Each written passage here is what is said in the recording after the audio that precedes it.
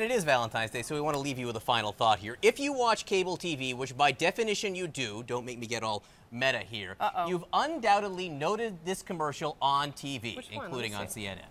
Guys, this Valentine's Day, size really does matter. So if you want to score big points with your Valentine, go big with the big hunk of love bear from Vermont Teddy Bear. This guy is a 4.5-foot tall pile of awesome. All right, this is the Vermont Teddy Bear Company trying to sell Vermont teddy bears for Valentine's Day. Now, see if you can understand what their message is here, right? Subtle, right?